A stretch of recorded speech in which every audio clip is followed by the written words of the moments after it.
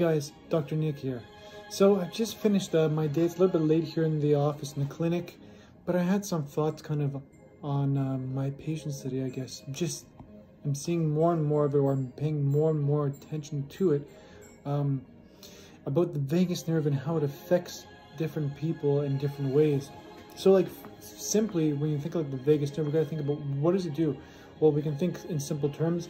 It slows down the heart rate, it supports digestion, and it kind of turns off the immune system. That's kind of what it does. So in general, whenever there's kind of a stress or trauma or infection, the vagus is turned off. Why? Because we need an immune response to go in and fix the problem or go after that infection.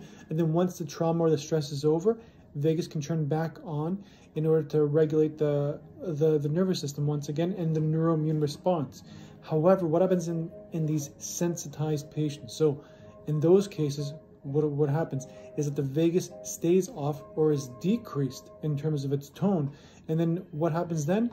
There's kind of this disarray in the immune system where it's more prone to allergies, to autoimmunity, and all the other stuff that you kind of see. And then you also, of course, when people talk about SIBO, then you have those digestive issues in terms of bloating, the gas, the decreased peristalsis, or vice versa, or increased, in a sense, diarrhea or constipation.